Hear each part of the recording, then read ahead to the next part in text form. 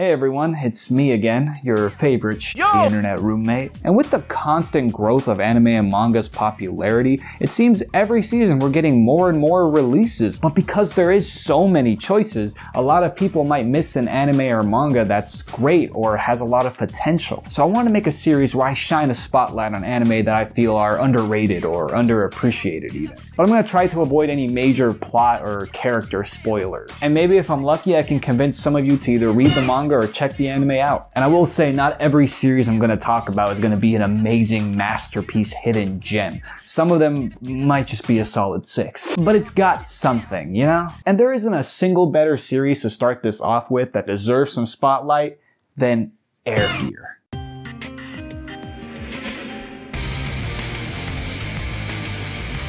Usually when I bring up Air Gear in conversations, I get two types of responses. Either, oh yeah, the Jet Set Radio, right? Or, wait, you remember that too? I thought it was just me.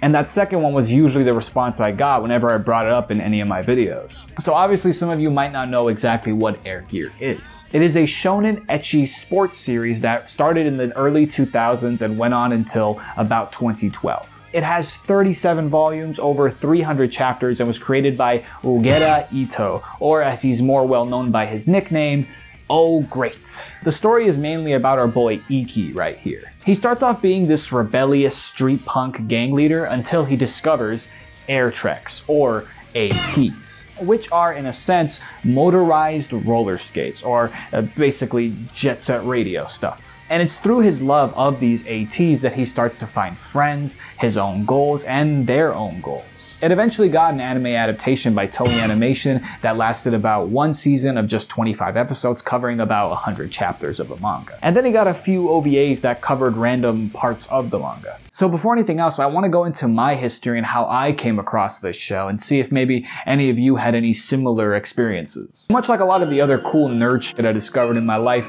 it was because of my best friend, basically brother, Michael, aka Bubba. And just hearing the first couple notes of the opening just gives me this huge wave of nostalgia. Next thing you know, I'm tearing up like a little crud, and then I get time warped back to when I was like 13. It's so vivid, like I can still smell the funk of that room because of the many sweaty energy sword death battles we had on Halo 3. Bubba constantly teabagging me and refusing to tell me the button to teabag him back. Playing Jet Set Radio and just jamming out to that amazing soundtrack. And just watching way too many machinima vids. We must have bursted a lung laughing at fucking Noobs for Life. And because Bubba knew, much like him, I loved Jet Set Radio, he knew I would crud with Air Gear. And now Air Gear is connected to that friendship, to playing Halo, to playing Jet Set Radio, to this time period. Point is, much like how when I smell Yu-Gi-Oh cards, Air Gear makes me feel like I'm still there at that time period. It was in that blessed stage of every anime fan's weeb journey. You know, you're past that starter pack anime stage and now you moved on to stage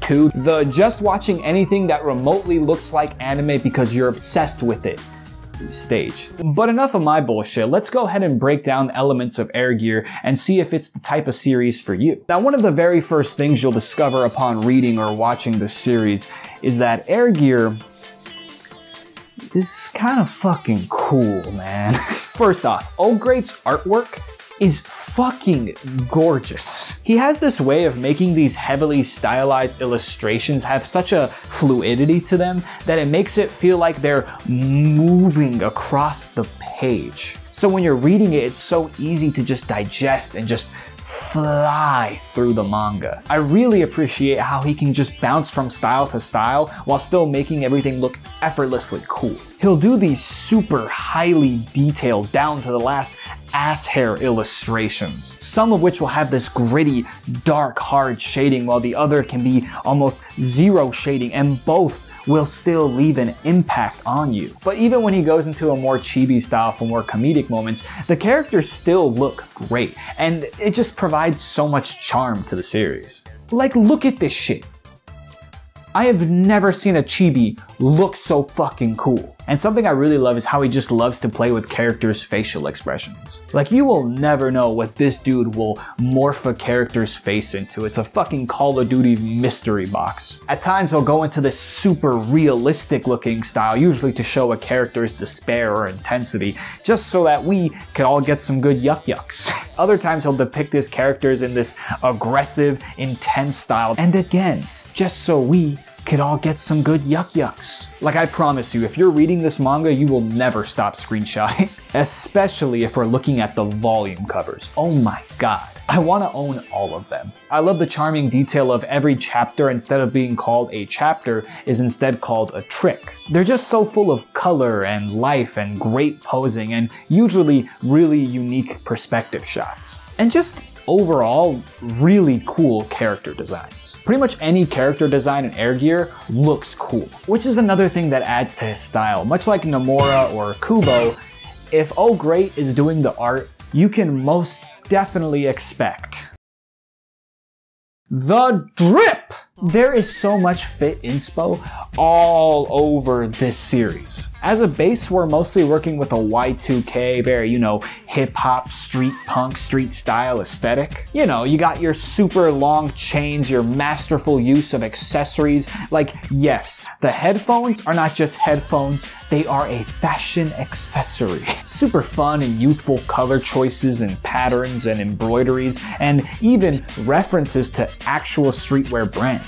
You got Mikan on this volume cover actually wearing Jordan 1s. You got multiple patterns that look a lot like Bape and a actual reference to Bape. It's a really cool style, easily comparable to your Jet Set Radios or your The World Ends With You. In fact, the reason this video took a while to come out is because I wanted to dress like Iki, specifically this look, and I had to wait for the clothes to come in. This dude's style definitely left an impression on me, so I could not make this video without getting this fit. Just based off his illustrations, I get this feeling that Ōgure has a lot of fun just drawing his manga. It's infectious. I can say without a doubt, when it comes to artistry, you will not be disappointed by Air Gear. Now for our next positive, I want to focus on just the anime. And because it was done by Toei Animation, you can of course expect some consistent animation for the most part, with some amazing moments of Sakuga. If this was One Piece. And jokes aside, I don't think that they did a terrible job at adapting Air Gear. For the most part, you are getting pretty consistent animation all throughout, and there's some great Sakuga moments and great backgrounds too. And for the most part, the anime stays pretty consistent to the manga. Just kind of rearrange some events. At best, I'd say it's an okay to pretty good adaptation of the manga. Mainly because I don't think Toei Animation was the right studio for it. I don't think they could have captured the overall just style and visual comedy that Air Gear has. Maybe just a different studio at the helm. Maybe Bones or even Madhouse. I don't know. Y'all let me know in the comments what you think. One thing that this anime does add immensely to the series is that soundtrack. The soundtrack was created by three main parties. A musical group called Wall 5 Project, Masaki Sakamoto, and namely Skank Funk, aka Hideki Naganuma. And for those of you who don't know, that is the man, the myth, the legend behind the soundtrack to Jet Set Radio. Yes, the connection is there for a reason. And you really do feel his vibe and energy all through this project, but more specifically with two main tracks. The ending theme, Sky Too High. It's got those really cool voice samples constantly glitching in, some really cool hip-hop DJ breaks all throughout, and overall just a really funky, smooth ride with a killer guitar backing the track. And oh my god, the ending visuals are amazing. It's all black and white first perspective footage of a person who's basically riding through the city on ATs. Shooting this ED in this perspective really makes you understand why these characters love ATs so much. Because watching this makes you feel like you're riding ATs. And I love how the camera has to change angles once they go on the rails going down the stairs or the rails going up the stairs. And it's so cool that the ED ends with the stickers from the actual anime, but it's in real life now. Oh my god, I love this song and I love this ED. Overall, the OST has a very fun, youthful, energetic vibe. There's of course elements of hip hop, there's electronic dance, there's funk, there's jazz, there's rock. And when shit gets intense in this anime, oh my god, does this soundtrack help with the hype. when you hear that, you know things are about to get fucking funky. This track, Sky Grinder, is probably the most memorable from this OST. It's just so upbeat and hot-blooded and animated. Like, I swear, hearing it, you will wish ATs were real. And while yes, this OST mainly has an energetic and fun vibe, it still has its very emotional and heartfelt cuts too. Like, oh my god, it is a cheat code how much this anime can get me to start tearing up simply because they added in that little acoustic version of the opening theme. Oh my god. And one of my absolutely personal favorite tracks that I think are in its own world of quality is Overcooled. This track is one of the best at just bonking me on the head with a skyscraper-sized rock of nostalgia. The opening notes alone make me feel so at peace with myself. And you think you're in for this more smooth, chill vibe, but then halfway through the track, the song just starts picking up in speed. You get this fast-paced upbeat section where the synths are rising, the drums are going crazy. It gives you that vibe of being way up high while looking down on a city.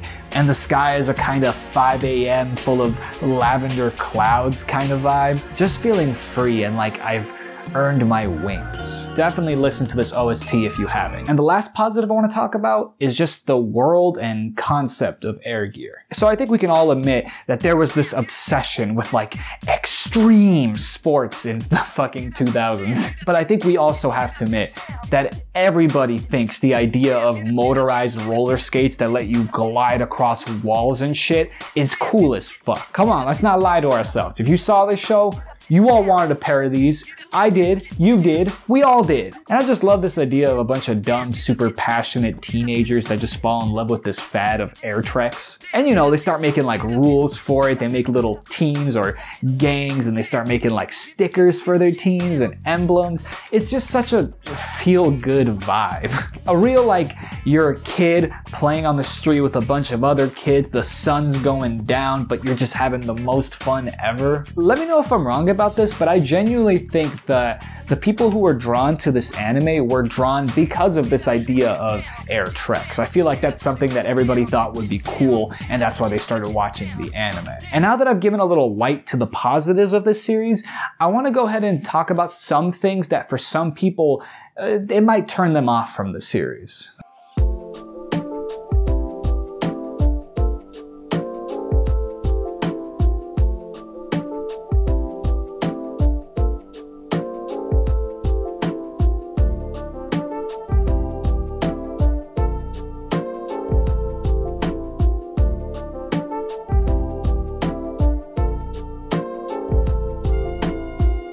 So first off, Ōgure, he loves titties. In fact, a lot of his earlier career was making H anime, if you know what I mean. So if you're not a fan of ecchi elements in anime or manga, definitely stay away from Air Gear because there's a lot of it. There were a few times while reading this that it was a bit distracting. Like when a character just kind of runs off and then randomly starts having a tongue battle with a popsicle for no reason. And there's a lot of moments where it just feels like this man will use any excuse to get his characters naked. So again, if fan service and ecchi type of stuff isn't your thing, probably stay away from Air Gear. The other thing that might be a turnoff for some is its comedy. Now, I'm not talking about all the comedy because I think most of it is very charming and there's a lot of great references all throughout it. There's moments where a whole page will just turn into a Donkey Kong reference. I was dying of laughter when Iki was referencing these lines from Dragon Ball where Goku was telling Gohan to get angry. When a bunch of characters are looking at Iki and they see him in this very serious tone, but then it cuts to Iki and he looks like this because he has to take a shit.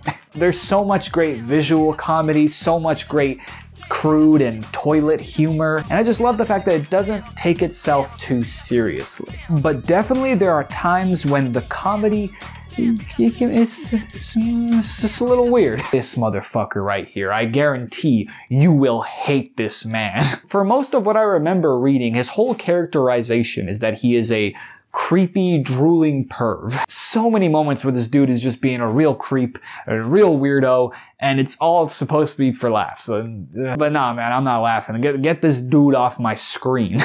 And finally, the last thing I would say to watch out for is what to expect from this series. And what I mean by that is, don't come into this series thinking that it's going to be what it looks like it's going to be at the very beginning. And by that I mean a very low stakes kind of extreme-ish sports anime, you know, akin to your Haikyuus. Because Air Gear has this thing that a lot of shonen anime have. It is usually referred to as shonen battle anime creep. It's basically rapid escalation. If you watched enough shonen, you'll know what this is. It's that idea of constantly upping the stakes. The next enemy has to be stronger and more diabolical and put the world at more risk than the last enemy, basically. And Air Gear is a prime example of this. It starts off as a fairly grounded, fairly low stakes, sports ecchi anime, just about some rebellious kids who love motorized roller skates. And I really like that about this series. I could really get down with this idea of making a cool little gang or team that